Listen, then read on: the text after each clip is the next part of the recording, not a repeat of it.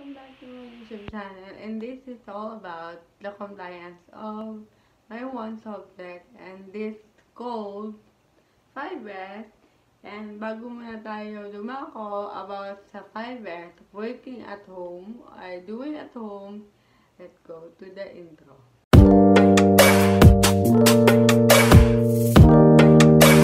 So ayun guys, siyempre, doing this vlog is all about one of my subject, which is called 5's, doing at home.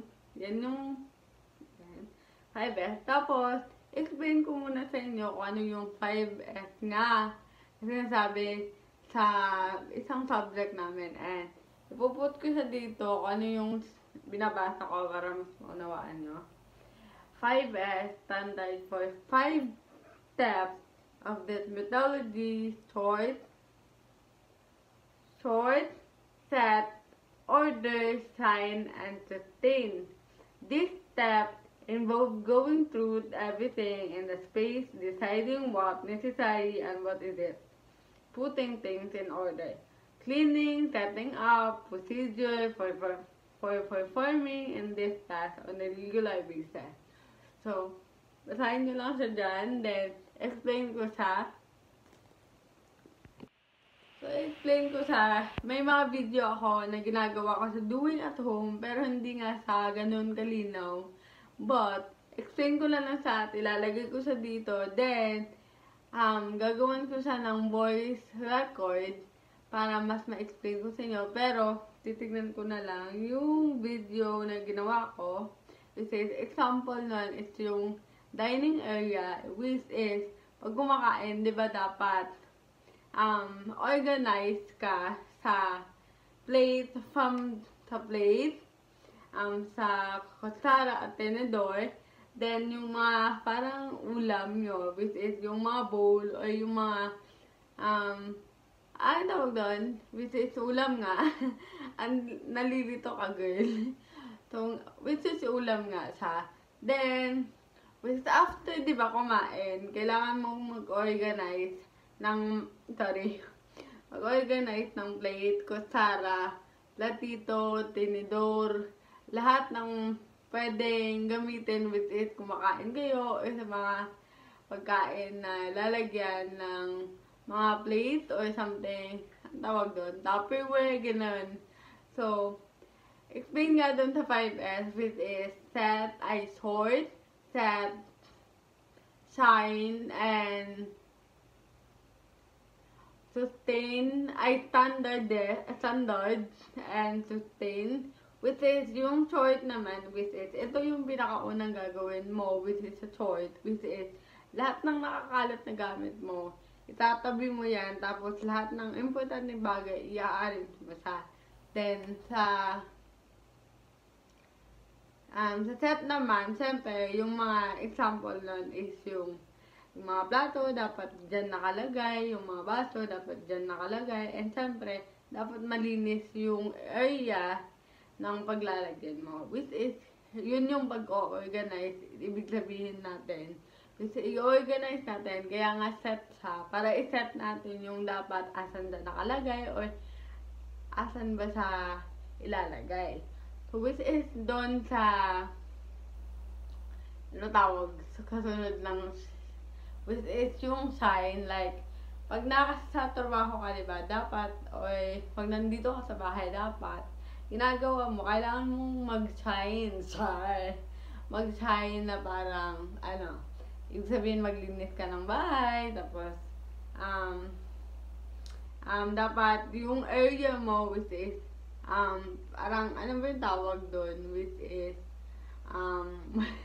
hindi ko ma-explain na maayos, pero go for it for the subject. So, ano ba tawag doon? Healthy environment, parang ganun, parang, kung dapat malinis, ganun.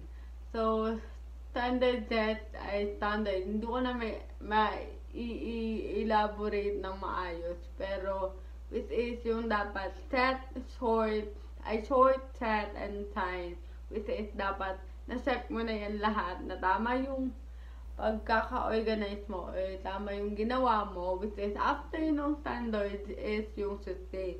Which is yung sustain, kailangan mo siyang i-audit kung sa araw na yan, ginawa mo ba yan? Sa araw na yan, nasunod mo ba yung rules? Nasunod mo ba yung trabaho mo for that day and for that responsibility, which is, kaya nga may tinatawag tayong 5's para mas i-elaborate natin kung paano natin gagawin tama yung mga dapat natin gawin. Which is, ito yung sample, which is yung sa isang activity namin, kailangan mong magsulat ng lahat ng schedule mo, which is from 6 a.m.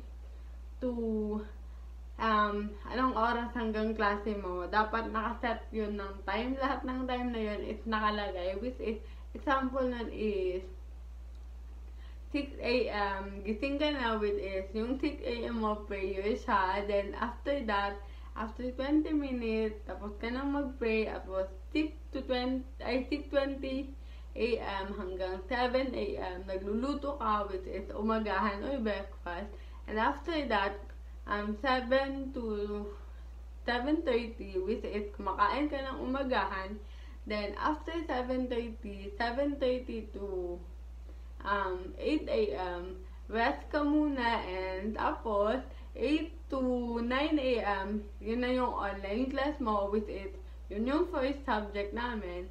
So, ganun yung ginagawa namin. Dapat nagpo-progress kami sa mga ginagawa namin, which is kung ano yung activity na ginawa namin, nilatag namin para sa sarili namin, para maging active kami. Kaya nga, may tinatawag tayong 5's. Kaya para mas madali, mas pahusayin natin yung ginagawa natin. Kasi, yun na nga siya. Then, yun lang yung sasabihin ko, which is, insert ko na lang yung mga video na ginawa ko when it comes doing chores, set, standard, or ano ba tawag doon? Shine, standards, and syempre yung sustain, which is dyan. Tapos ano lang ako dito. Papanoorin ko lang siya kunwari, pero i-voice over ko yun. So, let's start from the first to last. Which is yung diretso ko na lang explain, which is sa amin nito, time na to, which is may mga gulay na binili yung mother ko, which is kailangan ko siyang paghiwalay-hiwalayin to make organize it, and dapat hindi siya nakahalo para malinis tignan. And may final result ako dyan at binidyo ko siya, which is yung time na yan, niwalay-walay pa namin yung cabbage, sayote, carrot, tomato, para mas okay sa at hindi pangit tignan. Dapat naka-organize talaga siya. And ayan siya after namin mahiwalay, and ganyan naman yung itsura ng hapagkainan, dapat organized din. And after kung maghiwalay yung gulay, yan yung itsura. And yan yung place, dapat malinis. So, ayun, yun na lang, and that is for this video. Sana nagustuhan nyo. Please don't forget to like, share, subscribe, and click the notification bell for more updates and for upcoming videos. See you on my next vlog. Sana na-enjoy kayo. Pero ipapakita ko muna bago ko takpan. Yan yung ginawa namin 5's with its routine dapat namin. So, nagawa namin yan for our ano ba yun? Ano ba tawag? Nakalimutan ko. Para maging productive kami. Yun, nakuha ko din. And that is for that video. And see you on my next vlog. Bye-bye!